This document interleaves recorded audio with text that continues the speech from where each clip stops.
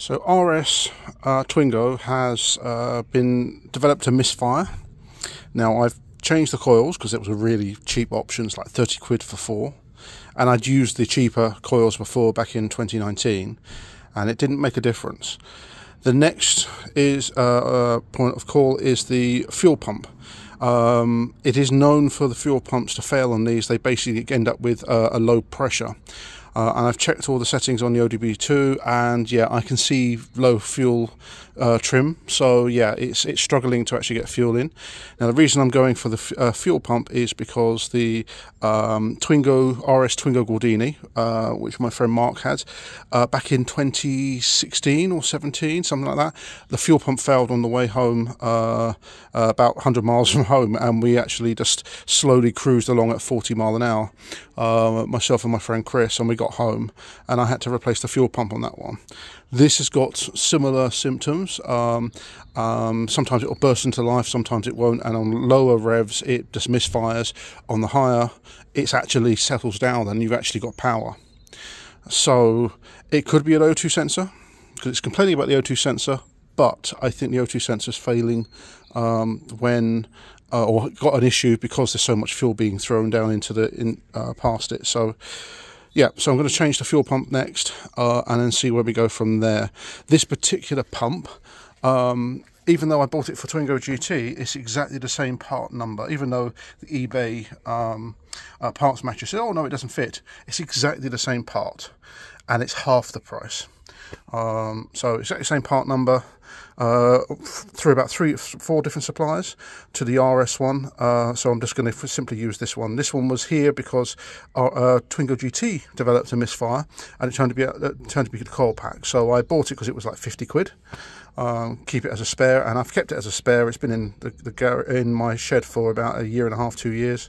So yeah, got it fresh out the packaging, and I'm just going to put it into the RS and see how that goes. So there we are, the new pump's in, it's all tightened down, the plugs are in. The fuel line here seems a little, it's very difficult, a little loose on this new one, but I'm just going to basically power it up, and if it sprays fuel everywhere, then yeah, this pump doesn't work. So it feels like it's catched. I think it just needs pressure behind it. So right, okay, let's go and turn the ignition on. If you see a big fireball, then you know the car's caught on fire. No leaks, but it's still misfiring. So yeah, something else is going wrong. It could be spark plugs again. It's easy enough to change them. Again, I'm just getting multiple misfire codes and an O2 sensor code, which is basically the amount of fuel that's being wafted out. Seems to be absolutely fine there. It's all connected, so yeah. Right, okay, let's look at doing spark plugs. Maybe a spark plug has failed. Okay, so that spark plug there, absolutely fine. This one here looks like this. And I think what's happening is water's getting down into the things. It's exactly the same problem as when the scuttle here basically leaks down here, and then I can actually see it's a little bit corroded there, so I think water's getting down into the spark plug holes and it's then misfiring, and that came out very slightly wet, very slightly wet. The other one didn't. The one on that side was dry. This one, I'm going to find out next.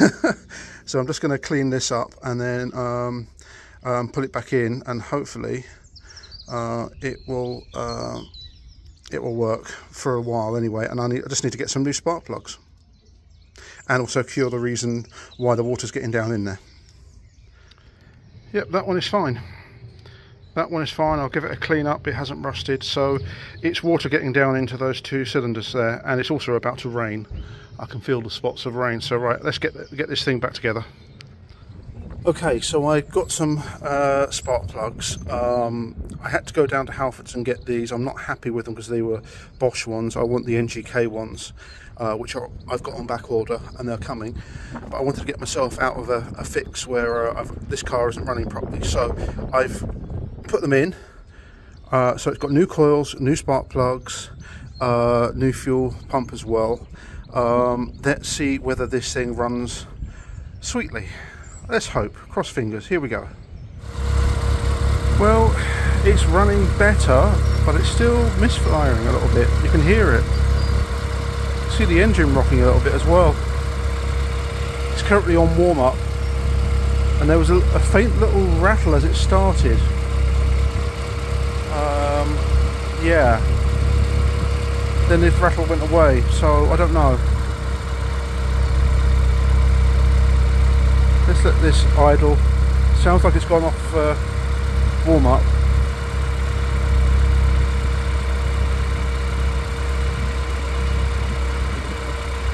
That's definitely idling better than it was.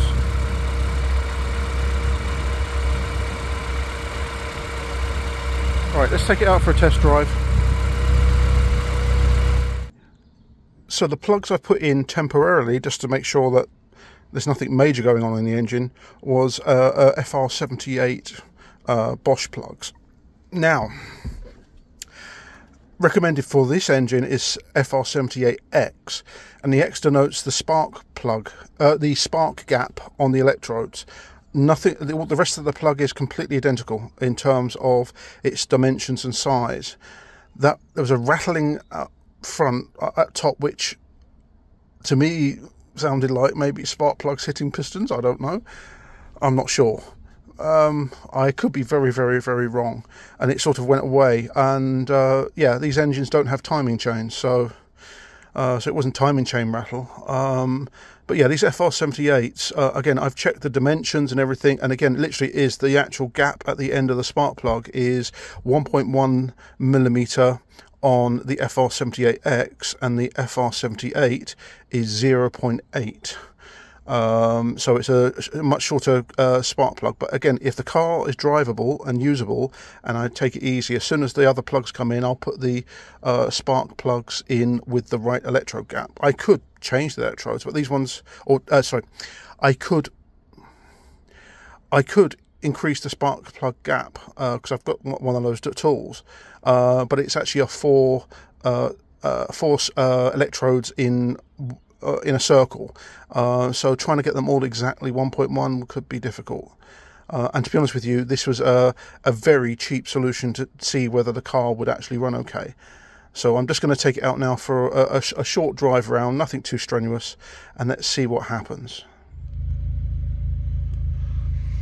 Okay, so it looks like it was the spark plugs. So the coils could still be alright, the other ones I've got, but again, I don't want to put them back on and then check.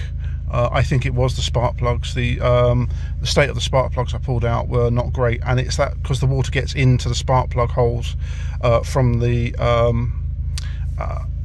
scuttle and gets into the actual the bores, and then just rots the spark plug out. The favourite one is number 4, and on this car, about 6 months after I got it, I was trying to change the spark plug, and the spark plug snapped where it had rotted, and I managed to get it out, thank God, otherwise it would have been a head off. But it was actually 2 and 3 which were rusty. So what I need to do is address the scuttle again, have a look and see what's happening with the water flow. It's just a bad design where the scuttle's in 2 parts, and Renault put foam around where the 2 halves meet, and the foam degrades and then the water goes all over the place.